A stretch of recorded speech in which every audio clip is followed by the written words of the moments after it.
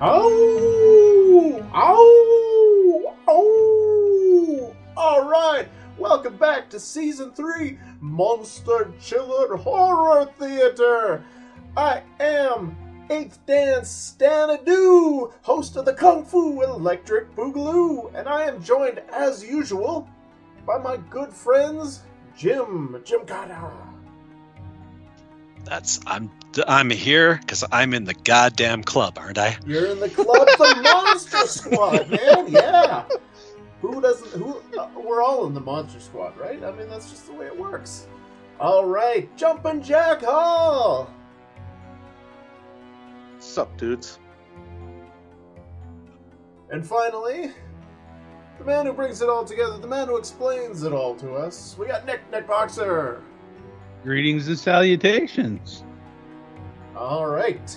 Well, I'm glad you're all here because you know, I mean, we got ourselves like a family classic right now, and I'm happy to be able to share this with my good buddies, Monster Squad. All right, Nick Boxer, why don't you tell us about some Monster Squad? Have you seen a movie from the 80s? Several. This is one. Well, that's one way to put it. A group of misfit kids band together and have to defend their town and the world from all the universal monsters who've combined forces and converged on their location. That's it. That's what happens. That's and the whole it's story, awesome. That is the movie, yeah. Yeah, there's So much easier than explaining Frankenstein Island. And then things happen in a linear fashion, and when things are introduced, they make sense and have a lasting repercussion on the overall narrative. This movie is so different than what we usually do. It's true.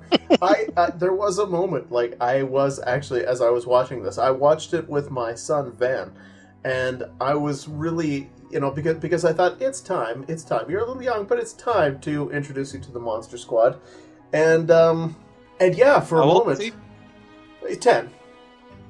But Yeah, that's fair. a little young for this movie. Well, they have to learn to smoke somewhere. that's right.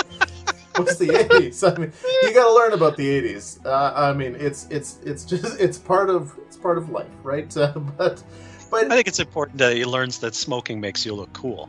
That's the most important lesson to take away. And when it comes to sex, Brad doesn't count. That's fat Steve. kid, you know, like, it's totally cool to call and people fat if kid. you got a friend with a glandular problem, it's okay to call him fat kid. What was his real name? Horace, or what was it? Or Well, the bullies call him fat kid, and then his friends call him fat Oh, kid. Fat Kid, yeah. yeah, but Well, he gets I all think the his lines in parents this probably call him movie. Fat Kid. Yeah. But these guys, but as friends, these guys are the kind of friends that we are. You know, if you think about it, I mean, we're just like older versions of these guys. You know, except we don't necessarily know if one of you was a fat kid or not. But Oh, and we've never had a clubhouse that cool. no, Man, that's I for want damn sure. to rebuild that. Like, I want to like duplicate that as in my backyard. That the Monster Squad clubhouse. That's amazing. And I want to know, like, where do you go? Because I'll tell you, where I live, there's no haunted houses around. Like, there's no houses with, like, scary German guys. Yeah, there is. Dude, you're close to Purple Pink People House. Or Pink Wow, People. but that's not, like, haunted. I mean, that looks like a normal house. It just happens to have random pink people in front of it, or in the side of it. But it doesn't look like a haunted Random house. mummy wrapped pink plastic people. Are they On still the wall. there? A bunch of them. We need to put those pictures up on our Instagram. Oh yeah. You have to send me a couple of those pictures. We can put them up on Instagram I and will ask some send you them. questions. I think this place has got to be haunted. Well, I mean, it's not classic looking haunted house, that's for sure. But No, but what I love about this movie is everything in it reminds me of when I was a kid. Because I remember being scared of the house down the block that was a little disheveled, and you didn't know who lived in it. There was a haunted house in my neighborhood when I was growing up. The one that we thought was haunted. Yeah. But you got a real sense of the world. You're saying, Stan, you're saying there's no haunted house in your neighborhood.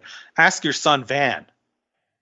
Ask Van to do if there's he's the one who would know. Well, we'll have to see. We'll have to see if he's got any haunted houses around for him. But because you look at so many. Well, you'd movies have to like let that. him out of the basement first. My own. Why would you want to leave the basement? We watch good movies all the time. There's a monster in my closet, Dad.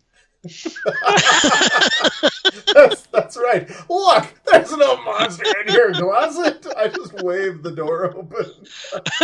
Oh, man. That was good times. Yeah. It's interesting because this movie is not typical of our usual Boogaloo type movies. That said, but we get one of these every year. Like I know. Like first year it was Bloodsport, and year 2 it was Revenge of the Nerds, and maybe even Up the Creek, and then this year's this. We're one where it's like we know like the concept this year is takes on the universal monsters. So werewolves, Frankenstein, Dracula, Wolfman or whatever, Wolf Guy in this case. Like, so it's a takeoff on that. We get one of these every year, and it was one where I can't remember who actually nominated because we each got to pick 2 movies. But when it was up, there was a discussion: is it KFEB? Is it Boogaloo enough? And it's kind of one of those ones where it's like, yeah, but we kind of have to do it. I mean, it's got all the elements that we just couldn't ignore. Well, I was so excited because when you're talking about having a mummy. And this mummy wasn't an Asian mummy, so that was a positive. But it's got Wolfman, and it's got Dracula, and it's got Frankenstein's monster, but it had Gillman, and I loved Gillman. Like, what a great looking character. Stan Winston obviously does an awesome job every time out. But Gillman was great because there's just these moments where it's just like, and I wasn't even sure. But it's like, I guess, yeah, he's really struggling to breathe when he's out of the water. It's good looking character. The monsters look so good in this. Yeah, except for Dracula. True. Yeah, he's not really. But I mean, I love it. They're all recognizable. But like even Dracula, it's like, okay, that's a classic Dracula. But they didn't go and make a Lugosi ripoff. Like, he doesn't look that much like him, and he doesn't talk with him. He doesn't have the accent, Like, so they were kind of like it was really well done. Like the monsters, and that's the thing is this movie is, with a few small exceptions, it is still a smaller budget movie, but it was a mainstream movie and. It is largely well done, and it will be interesting to see how it scores. I don't really even know to discuss the movie, how we do it, because we can't go right in and start jumping around like we normally do, where we're just like, what?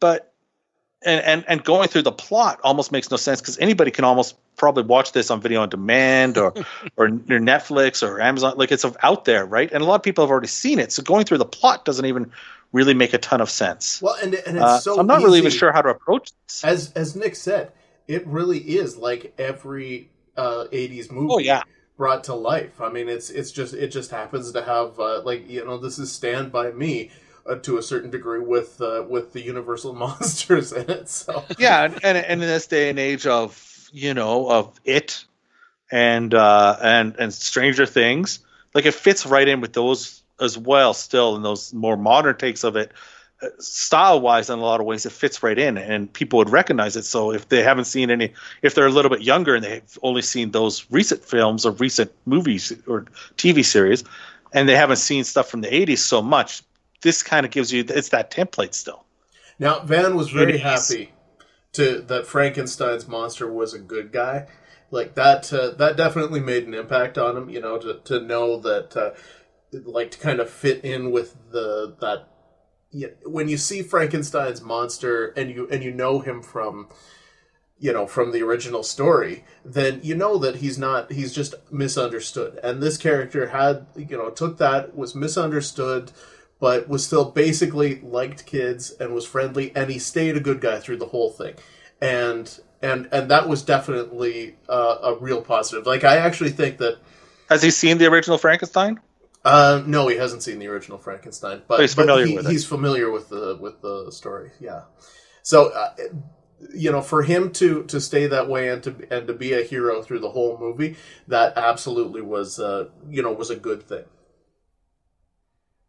What I actually really appreciate about this movie is all the characters sort of they act like themselves, the original Universal monsters. It would have been so easy to do like a Van Helsing or something like that, where these characters are all new. But no, I mean, you do have the Frankenstein as a good-natured simpleton, and Dracula as the really evil guy, and the Wolfman as a cursed but good guy. Well, he's good when he's a human. Himself. Yeah. Well, yeah, when he's a human. But I mean, the characters stay true to the original forms. There's no new character development in this. But you're saying that's actually a positive in this case. Yes, in this case it is. It's like visiting old friends, rather than just we don't have to get to know these people. I can watch this movie back to back with the original Universal Monsters movies and feel some sense of continuity. And I think it's got that. It's got that same feel of like the Abbott and Costello Universal Monsters movies, where a new generation was discovering these characters, and let's make something that bridges that of these 40s and 50s, these like 30s to 50s characters, and then bridges that with what is now the VHS era would have been the people like first experiencing these movies then. So yeah, it's like touching on that. It's nostalgia, but it's also just kind of revisiting. Yeah, absolutely. All right. Well, I actually think I know this is an odd one for us, but I do think we should jump into the scoring. I mean, this is just a movie that we did enjoy, and I think a lot of it comes from the fact that the nostalgia really played well to us as people. Yeah, and so we should probably say that as James Cotta there says every episode, he lets us know how the scoring is not based on objective quality. And in this movie, this will hurt the scoring. Like, this movie is going to not score as well as it is. I would recommend this movie. I think everybody should see this movie. They'll enjoy this movie, especially, like I say, if you watch Goonies and you watched Stranger Things or whatever. Somehow you missed it. I had missed this growing up. Like, I never saw this until now. Somehow, I didn't even hear about this until like 5 years ago. It's actually one I missed as a kid too. My wife Lacey, it's like her favorite childhood movie. She used to she watched this over and over, like once a month when she visited a family friend, and so I mean, I had a movie like that. It was called Die Hard. So it was a bit. I think I've heard of that. Yeah. It's if you're a fan of '80s movies, take a look for that one. All right. Well, let us get into but again, just this probably won't score as high as it deserves. Everybody should see this movie. It's not necessarily a KFEB classic, but it is a classic of its own style. And it is, and Lacey isn't alone. I know a lot of people, this was their childhood, Hell, there's a whole documentary about how much people love this film coming out. Oh, there you go. Neat. What's it called? Yeah, and I think it's called Monster Kids. I'll have to look that up. Give me a minute. Okay. Sure. All right. That's cool. Well, you got about 15 seconds. All right, we'll start into the scoring. We rate these movies on 5 categories. As Jack mentioned, none of these are objective quality. And this is as we continue our search for the ultimate B movie. Our first category is called Schlock Appeal, and we start with Stan. Well, I can argue a little bit of schlock in the movie. I mean, anytime you include a bunch of the Universal monsters, I think it's fair to argue some of it. There's a great scene, of course, where they need a virgin, and so they're like, are you a virgin?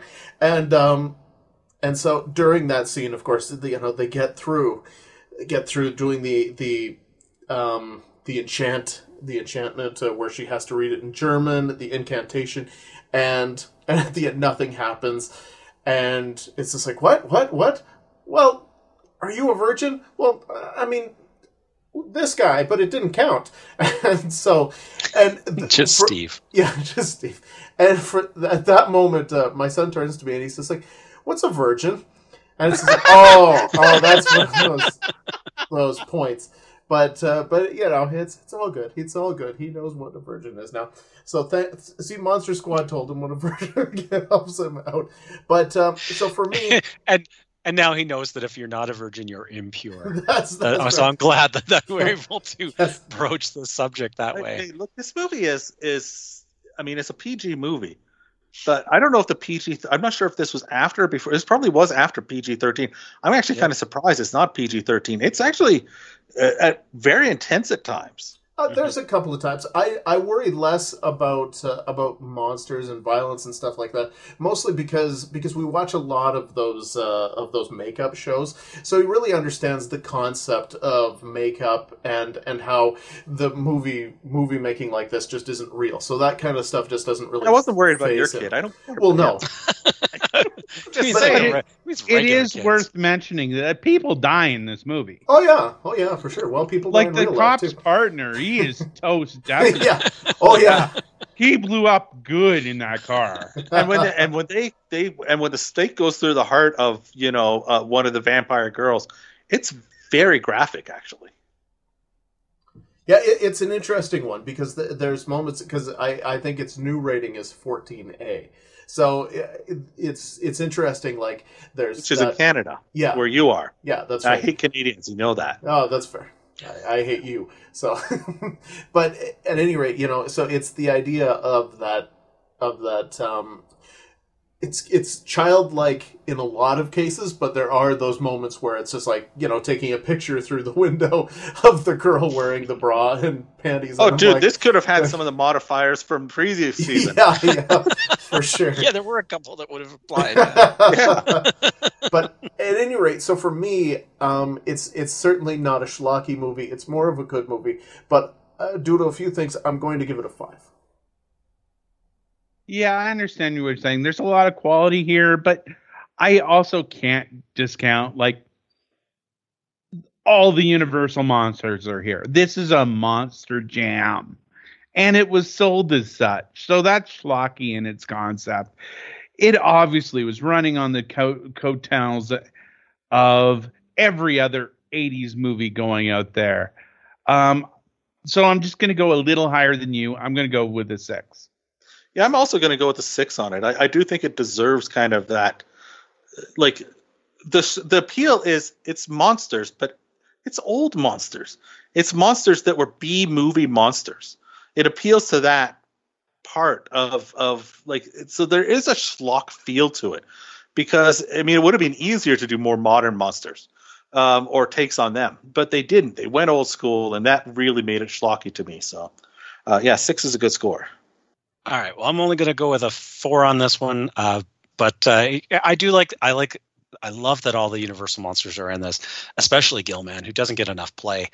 If Gillman had a Gothic novel written about him, then we'd see a lot more Gillman today. It's true. But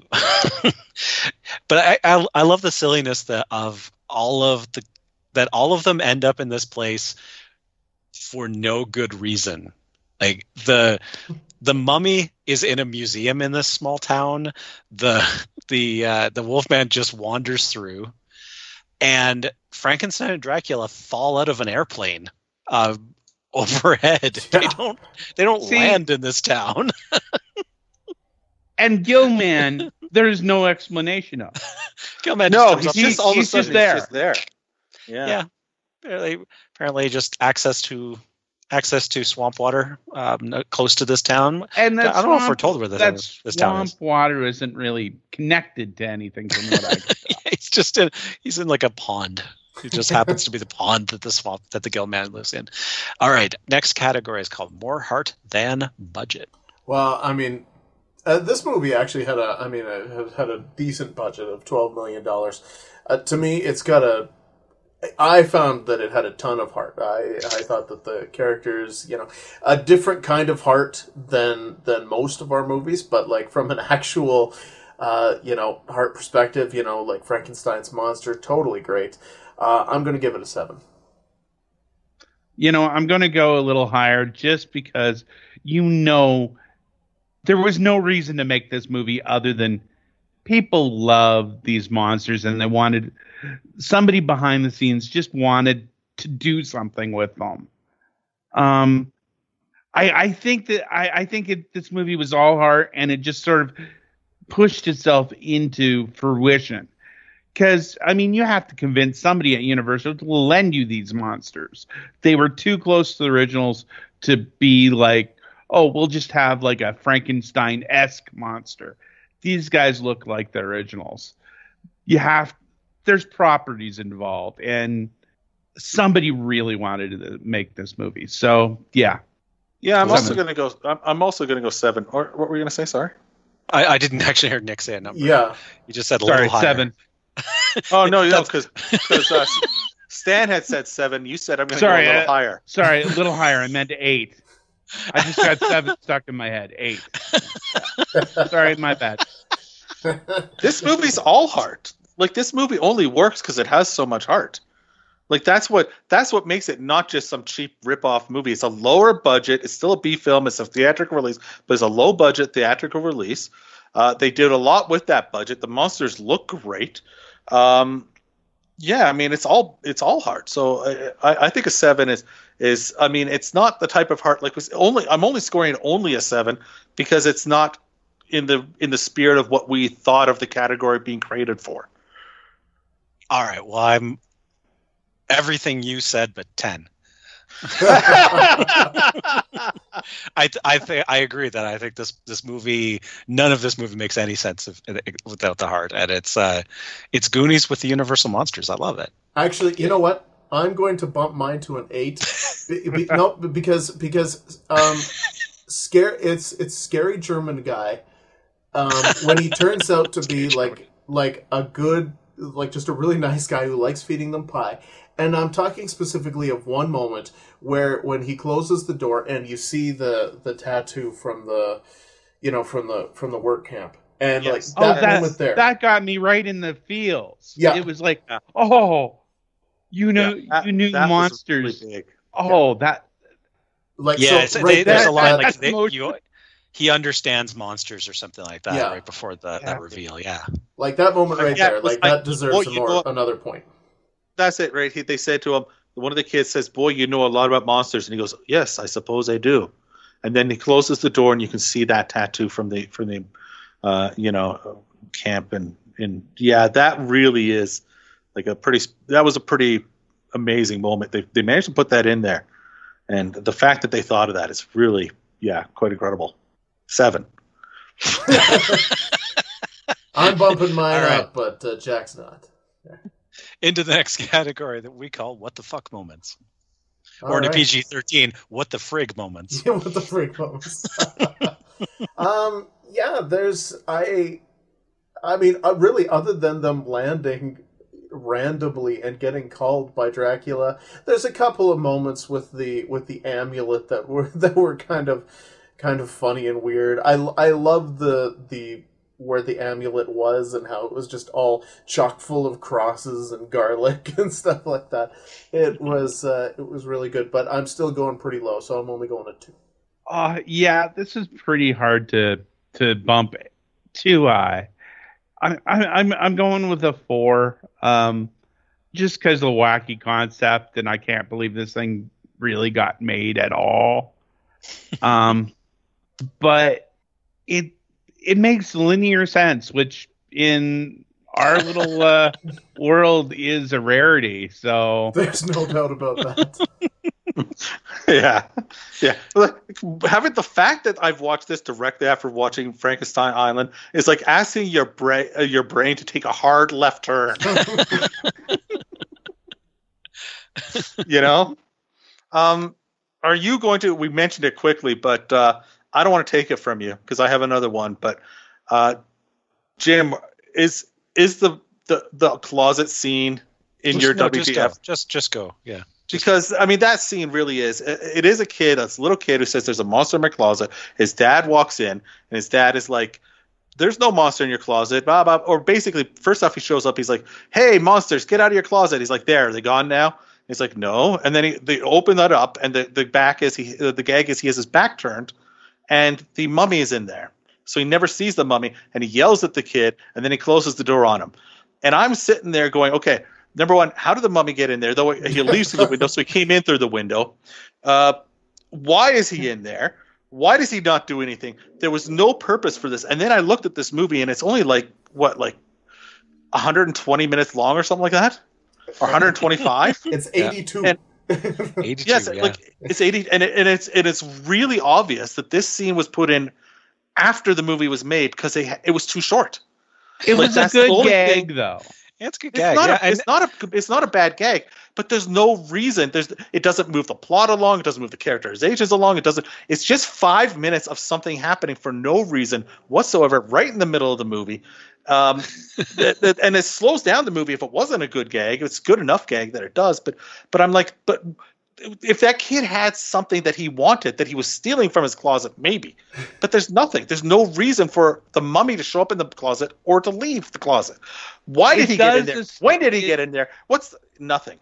It does establish that nobody believes this kid, which happens again later in the film, which is, again, just a nothing gag. But I enjoyed all of it. Well, I'm not saying I didn't enjoy it, but I'm saying as a WTF, it counts. There's also the bit where the older kid, I can't remember his name again now. What is it? Rudy. Rudy. It is Rudy. Okay. Where Rudy is looking out the window at that kid's, the one kid's older sister. And he's looking at her, and he's in the middle of a sentence, and then it cuts back to him, and finishing the word. It cuts off in the middle of the word, comes back him finishing the word, and he's no longer looking through the thing. He doesn't have a pair of glasses or binoculars anymore that he was using. He doesn't have a binoculars, and he's talking to them, and you're like, that is one of the most WTF worst edits I've ever seen all time in my life. Did anyone else, every time that kid was on the screen, just think, it's really too bad Corey Feldman was too old to play this role? Oh, too big. Because this kid was in junior high, remember? But he looked about 25 to me. So, anyways, I got a 5 on this because there's not a lot, but those two are significant. All right, I've only got a 3 on this one, but there's a couple of just. I think tonally is the thing that's the most WTF for me, is that this is such a, like I said, it's like Goonies with the Universal Monsters.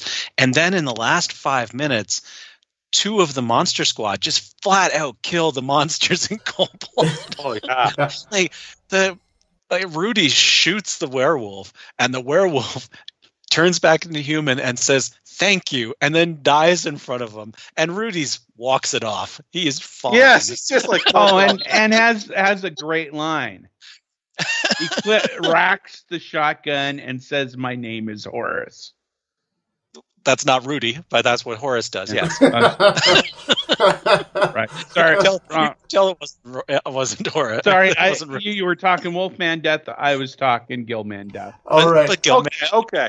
All right. It's the same thing for Gillman. I was just going to say Gillman gets shot by Horace with a shotgun, and again he's just like, "I'm good." That's really. But the kid's he's 10, I think. 10. Would you give your kid a shotgun? Would he know how to use it there, Van? Would he know how to use it, Stan? You're asking the Canadian? I mean, we should be asking. I'm sorry, my mistake. That's true. No, I most definitely wouldn't give him a shotgun. I wouldn't give it to him even if he knew how to use it. I wouldn't give it to him, especially if he knew how to use it. That's a good point. With the portal and the violence in the last scene, I would have not been surprised if Ash jumped out with his chainsaw. Yeah. Actually, a Monster Squad versus Army of Darkness. I'm showing up day one to that movie. Hey man, the killing of the wolf guy was really bloody as well. Like not the one where he was shot, but the one where he blows apart. And he comes back together, but that is bloody and graphic. And the scene where Dracula lifts up the little girl who's like 4 or whatever, That's and like intense. screams. Pardon me? That's an intense scene, yeah. Yeah, like the way he's serious, and that's scary. Like that was like, whoa, is the intense, the violent intent that he screams at her with when he shows the fangs and everything. It was like, dude, that's like a little kid. So yeah. Sorry, All it's still right. your turn, isn't it? Did you ever score it? I did. Oh, yeah, I you gave gave it. it I three. gave it a 3, and we're moving on to what we call memorable moments. Well, for me, this one is again completely joined by my son, because as we watched it, there's one scene that has now become a favorite of ours, and we repeat it when they're in the house and the Wolfman jumps out in front of them, and the one kid yells, "Kick him in the nards!" And Mhm. Well, they had earlier talked about Wolf Dong. yeah, So they had Wolf set it Dong, up. That's Not Wolf Dong. It was Wolf Dork. Wolf Dork. was the yes. line. Wolf Dork. Good. That's why Wolfman has pants, Yeah. because Wolf of his Dork. Wolf Dork. Wolf Dork. Yeah. And so they kick him in the nards, and he kicked him in the nards. My son laughed his freaking ass off. That is the most famous. Wolfman's Got Nards is the line that when I first heard about this film, that's the one what I heard. Like that's the famous moment, and it clearly still works. Oh yeah, it totally works. And for his brain, it was the shit. And so for me, I'm going to an 8 on memorable moments for Wolfman's Got Nards. And I'll note actually that the documentary that Nick mentioned earlier is called Yeah, Wolfman's Got Nards. I was saving it. I was saving it, and it was finally my turn. And you used nard block, on your man. nerd block. Oh, that hurt. I've been nard blocked. I had assumed you'd completely forgotten about that. Well, that's a safe assumption. No, this is a quotable movie. My name is Horrors. Wolfman's Got Nards. And, I mean, just memorable scenes. Some of the cinematography in this is gorgeous. I mean, when you have all the kids walking into the sunset with Frankenstein's monster holding hands. That's a great shot. That's a great shot. Yeah, there's so much beauty in this movie. I think it's a very memorable movie. So yeah, 8. Yeah, and I'm going even higher. I'm going with a 9. Like this is definitely. It's not just Wolfman Has Nards. It's little, like you mentioned, some of those little things. I think the first time Rudy shows up, and it's a playoff of all the cool kids, the greaser kids who are like a little bit, antisocial, and they show up in their car, and instead he shows up on a bike and lights a cigarette off the side of his bike, and that's the first time you see him. It's like that's very memorable, and it's such a play on so many things. Or the little girl when she has Frankenstein and they're all running away, and she goes. And she's like 4 years old. She goes, "Come on, guys, don't be chicken shit." I laughed my ass. I laughed so hard. Or when Rudy's in the treehouse and they're all up in this treehouse and he turns and looks at the dog and goes, "How's the dog get up here?" Like very casually. They moved it away. It's so awesome. That's a great line. I got a 9 for this. Very sorry. I'm also doing an 8 on this. It is a quotable movie. Wolfman's Got Nards is such a that's a real pop culture phrase, but it really has great dialogue overall. Like there's really good one-liners. I love how they describe one of the teacher that they won't pay attention to at the beginning. He said, my buddy says that she's boring and has an odd-shaped head, but I don't say that. Cat head. I love Shane Black, and I think he's a great writer, and so I think a lot of that shines through here. There's some huge continuity holes and plot holes in this. Oh, for sure. But because of the way it is, you're just willing to let it go and just enjoy yourself. I don't think this movie has any more plot holes than like a movie like Goonies, which is made by Steven Spielberg. This is the genre. There's going to be plot holes you can drive a truck through. Well, there is some, for sure. But. All right, so that was an 8, and we're into our last category called Crazy Concept. Well, As Nick mentioned earlier, it's kind of every '80s movie like that balled up into one, only with the Universal monsters. So I think that's worth a 3. I think you're discounting the value of the Universal monsters. That is pretty crazy let's just add the Universal monsters into this generic type 80s formula. I think that's crazy. I'm not going to go much higher, but I am going to go higher with a 5. Well, and the thing is, though, is that we're in an era, like, I don't know how this would play today. I do think they should remake this. I think it'd be perfect. But, like, I'm not 100% sure to kids, because back in the time when this was on the air, those movies were still on TV fairly often, and the parents had seen them on TV. And there was, like you say now, Van has never seen this. Whereas, like, there was a generation where when these kids were, you were more familiar, I think, with the classic original takes on those Universal monster heroes, but also the parents of the kids who would take this or would go with the kids to the film. They had definitely grown up seeing those movies played regularly themselves, so they would have had nostalgia, on television, because they used to be played a lot more. And so I don't think it's as much of a stretch as you do, and it is some of a stretch. There's still some crazy concepts to this whole thing, but I think anything more than a 4 would be, personally, I think is too much. So I'm going to go with 4. All right, I'm going to go really low on this. I do think it's like I said, like the Abbott and Costellos, it's there's enough interest in these characters that we can sell them to them again.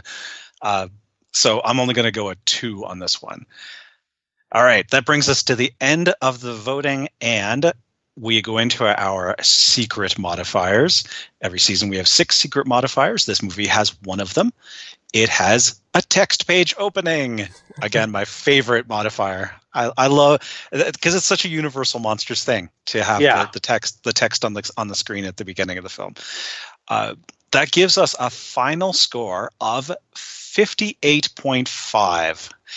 And interestingly, 58.5 means it's only 0.5 higher than Revenge of the Nerds and 1 higher than Bloodsport, which means that this seems to be really the zone for the mainstream films. Oh, wow. Wow. That's a really small margin for the most mainstream films that we've done in the series so far. I have to say it scored much better than I thought it would. Mm-hmm. Yeah, I agree. I think there's a lot of positives, and I think our nostalgia kind of drove slightly higher scores. I think we're forgiveness. I think none of us wanted to shit on this movie. It's still I think true. that also helps. How can you? Yeah, for sure. Yeah. All right. Well, why don't you tell everybody where they can find us on the internet there, Jim? All right. Well, our podcast sponsors, We Talk Podcasts, have most of the presence. So you can follow them on Facebook and on Twitter. And you can go to wetalkpodcasts.com to catch up on the Octagon and any past episodes. We have the Octagon list there. It tells you the rating of the rank of every movie we have reviewed thus far. And you can click on the title and it'll take you to the page for that movie. So as you catch up to us, you can go back and listen to ones. We always recommend you see the film, then listen to us, because we are going to spoil the bejesus out of these films. There is no doubt about that. And after listening to us on some of these films, your desire to, if you haven't seen it, does go up. I would hope. Yeah, I would say watch it before you listen, then listen to our show, then watch it again. And watch it with us in the background and turn off the sound to the show. Yeah, that's in most of these movies, the 1 hour of our podcast matches up perfectly to the and you can find us on Instagram at Kung Fu Electric Boogaloo and use the hashtag Kung Fu Electric Boogaloo. All right.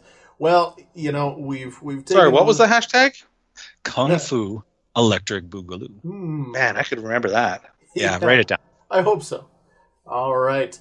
We've taken a little bit of a left turn into Monster Squad, but we are coming right back in line next episode with Frankenstein Conquers the World. We got some more crazy for everybody's ears coming. Who picked Monster Squad, by the way? Whose pick was it? That was I Nick's. believe it was mine. It was Nick's. All right. Well, thanks, Nick. I've always unless wanted to you watch it. unless you ask my wife, and then it was mine. she was she was thrilled that Monster Squad was going to be in the mix. So Okay. If we ever talk to Lacey, in other words, you're saying it was a good night in Jim's house. we had a nice evening watching Monster Squad, lighting some candles, getting the fireplace going. That's wonderful. All right. Well, I think it's kind of disgusting. Wolfman. kick him in the nards. All right. Well, we are ready to move on. So, for my friends, They should have made a sequel to this and called it Revenge of the Nards. Revenge of the Nards. Well done. Now it is definitely time to move on. So, for my pals Nick and Jim, and I guess Jack after that joke, I am 8th Dan Stanadu. Awoooo! Thank you for listening to the Kung Fu Electric Boogaloo Monster Chiller Horror Theater. See you again.